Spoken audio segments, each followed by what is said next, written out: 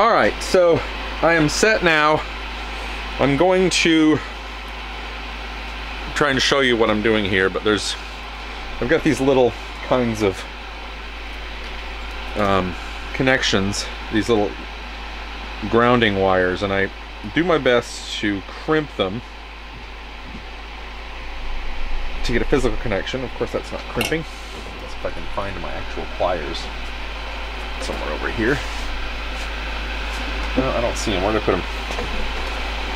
Well, you know, this will also work as a crimper as well, like this. So I just want to try and physically tighten that around the wire. Oh. Whoops. Alright. There we go. So now I have a physical connection, but I also like to follow that up with some solder as well to try and keep it from coming loose at some point later. So I'm just trying to find a way to get this to hold still for me. Oh yeah, I've got some. So this is something, by the way, for amp building that is very invaluable to have around, is a little bit of a hemostat type thing here, because you can clamp things down very easily. So I'm going to get my solder and my iron and just touch that guy up with some solder as well, so it like locks it mechanically as well. And there we are. I'll let that cool down, and then that's going to be my anchor point. And the way I'm going to anchor this is, I drilled a couple of holes in the chassis down under here. I don't know how visible they are, but they're just right down in here. I'm going to put this bolt down through this furthest one over, and I'm going to bring it up kind of at an angle here so I can wrap this resistor around it, and then I'll bring it back across here, you know, across the back, so that I can anchor any of the grounds that need to across that as well. All right. So my ground will need to go all the way down and stop at this last volume pot, which is just right here at kind of the edge of the screen. I'm going to hook it into that. So it'll come down and around, and then I'll anchor it into that, but it'll stop there, and that will give it a nice stable hold.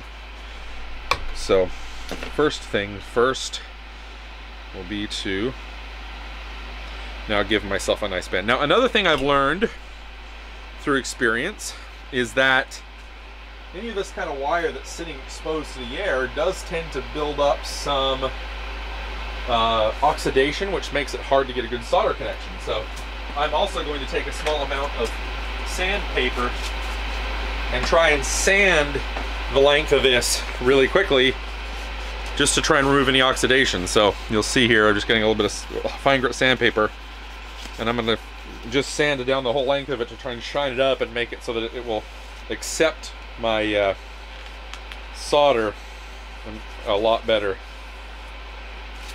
because I've had problems where I realized that, like, as I was monkeying with things, I had bad solder connections, and I reheated and reflowed the areas and it still wouldn't work. But if I kind of scraped it up good, it all of a sudden started working a lot better. So I'm just removing as much of the oxidation as I can all the way down the length of this thing, so I can get it to have a really good ground connection.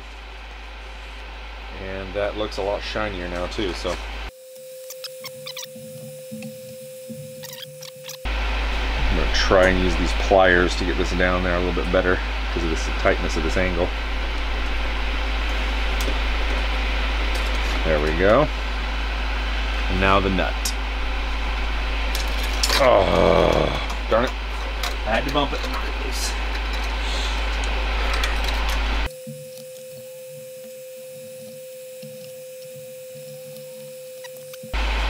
The one thing I need to actually have here is a screwdriver, so I can screw it in once I get it there. So let me grab a screwdriver, because I now have everything ready.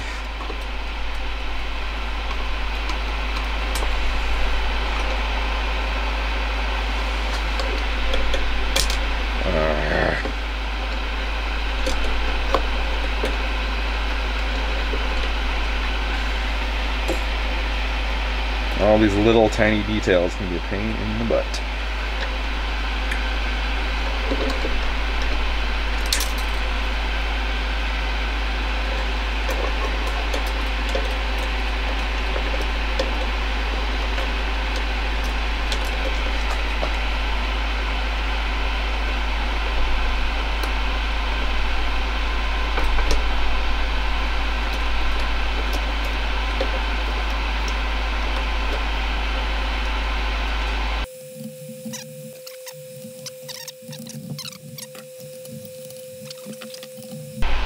All right, that's nice and tight. All right, then what I'm gonna do now is carefully run this guy down until I reach this point, which is my grounding point for my, actually I might have bent that a little early.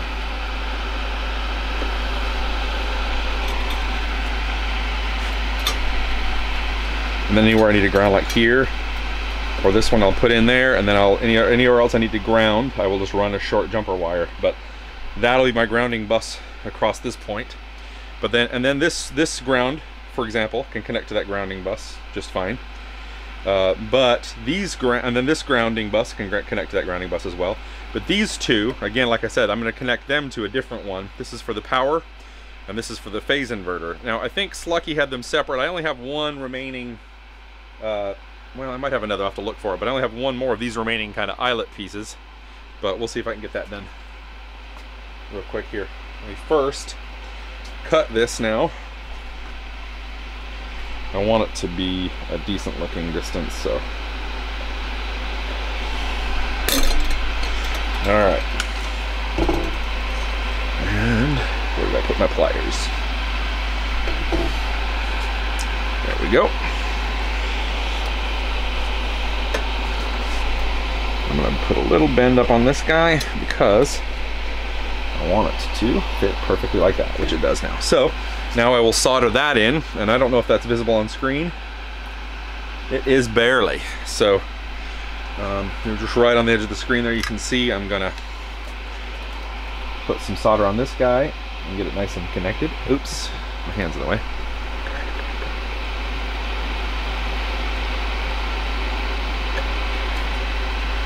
So now we have a good ground there. Again, I've told you guys before, but it never hurts to do a quick continuity test. Just connect to any grounding point like this and test. Getting ground there, getting ground here, right? So then once I solder these, I'll want to test off the actual physical grounding bus as well. That's one of those, when I'm really done and everything looks like it's ready, I go through and take some time to go back and measure resistors, make sure the resistors are right, measure capacitors, make sure they seem okay. Now capacitors can be tricky because once they're in circuit, you can't measure them, but you can read them since they have numbers on them. Resistors, you can read the stripes, but as you've seen before, I sometimes get confused, and anybody can get confused by those coloring, so it's better instead to measure with those and be sure that you're good. You also do continuity tests, like for example, you might want to just make sure you're not doing pin to pin on accident, right? I did jumper between here and here, so that's good, right? So you just check any of those kinds of things once you're done putting it all together. But for right now, finish my grounding. So let me continue with that process. This one, I basically don't need a huge amount of wire. I've heard a lot of different stories about this. I don't know what the best is, but I know that what has worked for me is that I give myself a lot of lead and I strip back so that I can wrap it around several times. Some people will say, oh, that's a real pain in the butt to undo the wire later if you want to. Maybe so, but from my experience, especially some of these kinds of connections that are a permanent connection anyway, you want them as rock solid as you can get so that there's a solid physical connection as well as the, what do you call it? The soldered connection. You double the solder is insurance for what should be a good solid physical connection. So all right, I'm going to go ahead, solder that guy so that we'll have that ground done.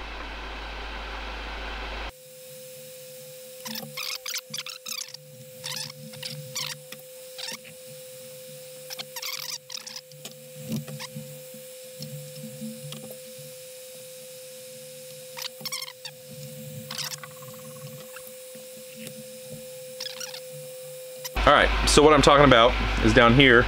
I've just kind of pushed the wire down to see about where I want it to go. I'm trying to decide, I might run it under as well, but I need to ground that.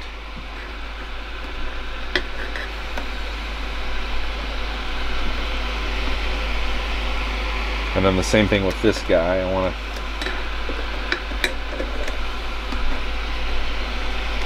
to So those are 2 ground wires, and for now, my intention is going to be to do the same thing I did before. Actually, now that I have it under there, I realize I need them back out long enough to get the end on it. So I will do the same thing I did before, where I get to where I think I need. I'm going to give myself a little extra room. I'm going to cut about here. I'm going to strip them. What I'll do here is give myself a lot of room, and I will wind one of them tightly around it, because my idea here is going to be it will be soldered.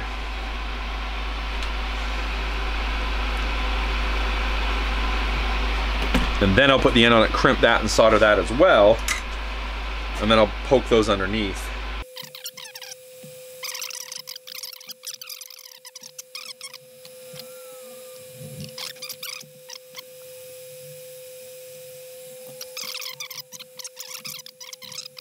I also will take time to go back and go over it again. I'm not going to go over it in full detail here, because that's just boring, but just to double check I did not accidentally mix up something, do something wrong, connect something incorrectly.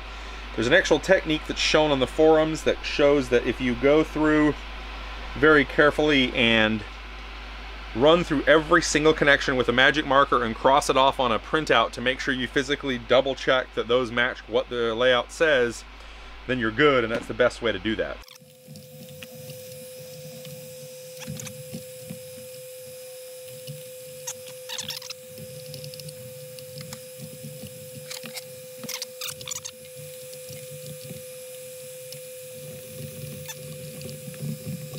Grounds are good, so I'm gonna lock these guys down and out of the way. This is now one last thing to do, which is to get a sense of where I want to put my hole for this grounding, or for this foot switch. So I'm working on a hole right here.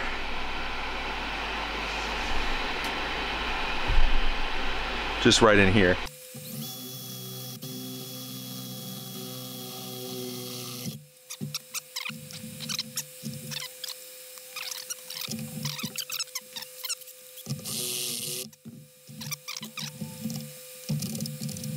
Oh, look, I've accidentally removed my ground from my 2. You know what, that's going to work though, because what I can do, I had a ground here for my 200 ohms, but I will instead attach those into the same ground I'm going to use. I'm going to jumper a ground across from here to here for the for this guy. So, all right.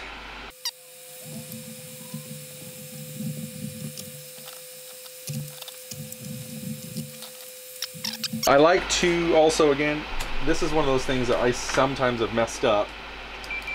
So it's not a bad idea to test continuity between what you want as your ground and tip. So this is the tip, and I'm going to just test it. That is tip as I thought, and this is ground over here. So, and if I test to ground, just touch ground, you get a decent ground just from it being connected, and it's working. But you know, that's why I'm going to make a physical ground to here as well, because sometimes these bolts will come a little loose, or these nuts I mean, and then you don't have a ground anymore, and it will kind of suck to lose your ground and have things not work anymore.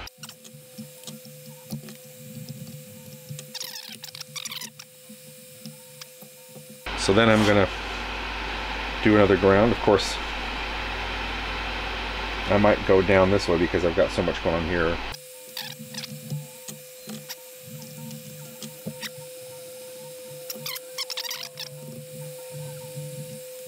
As I mentioned, you want to kind of, I'm going to want to kind of adjust this away so that when the jack goes in, it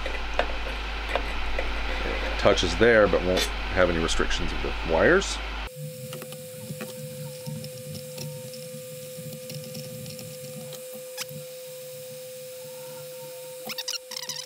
At that point, guys, she's done. I'm gonna have to tip her upside down and shake out all the little bits and pieces. I'm gonna go through and take some time to double check all of these connections and make sure they look right. Again, I'm gonna, as I told you, I like to do a little bit of a sanity check where I touch a ground into the chassis somewhere, doesn't matter where, and try some of these points on the bus that's supposed to be grounded, like here.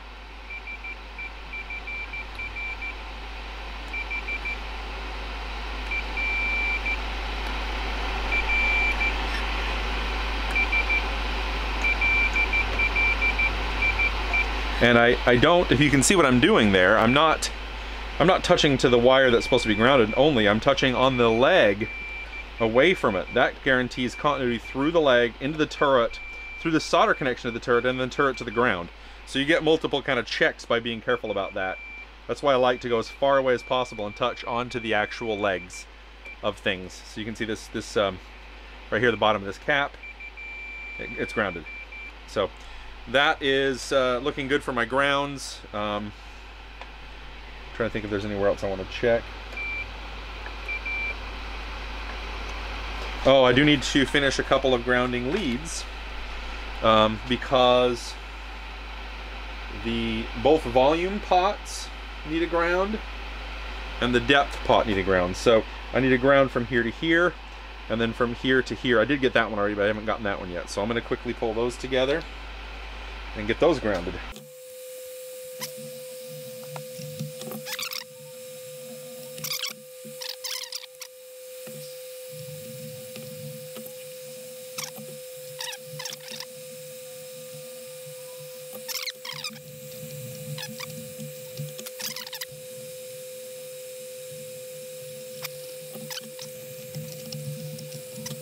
And this is going to be the end.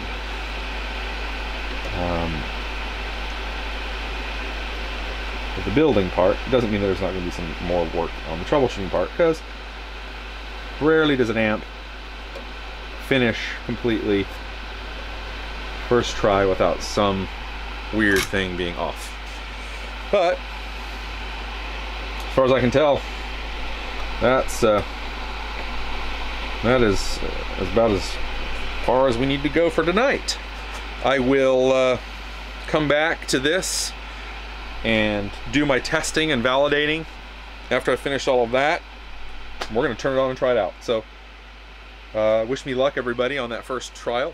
But I'm going to cut her off for now, and we'll talk to you soon.